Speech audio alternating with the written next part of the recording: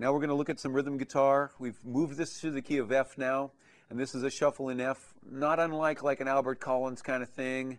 And what I'm going to show you right now is some different voicings at different places on the neck where you got your 1, your 4, and your 5 kind of grouped closely together.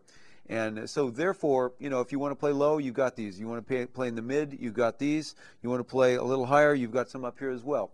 So let's look at progression number 1. Before we play, I'm going to show you the 1 chord is the F6 that you've used before. The 4 chord is either this B flat 7 here or the B flat 9 chord. And the C9 is going to be our 5 chord, okay?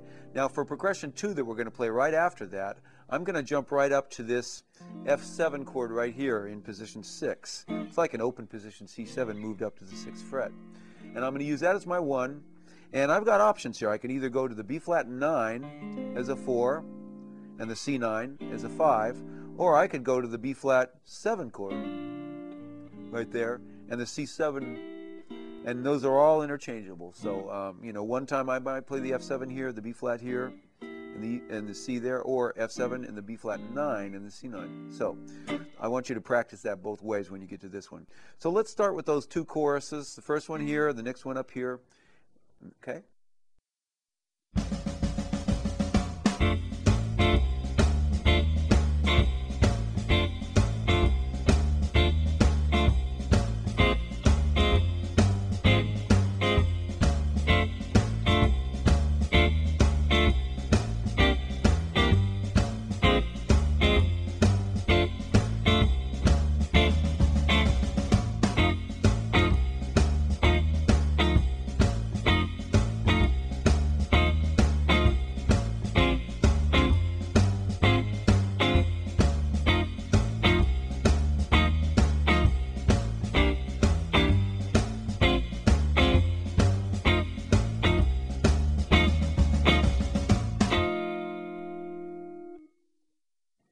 Okay, now we're going to work on the next 2 progressions, I guess you call it progression 3 and 4, that are moving a little higher on the neck, just a little bit. Okay, the progression 3 has F9 as the 1 chord, and the B flat 9 and the C9, actually I just played those in the other progression as well, but they're also very close to this 9 chord. So let's use this 9th chord as a 1 for this next course.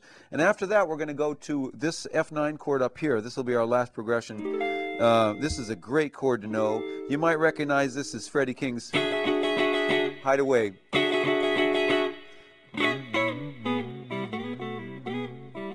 That's the break chord to the tune Hideaway. But if you move it up 1 step, you're in the key of F now. And it's a very, very powerful chord for comping or for powering a solo out, okay? So that's our 1 chord right there. And we're going to play the B flat 9 right next to it.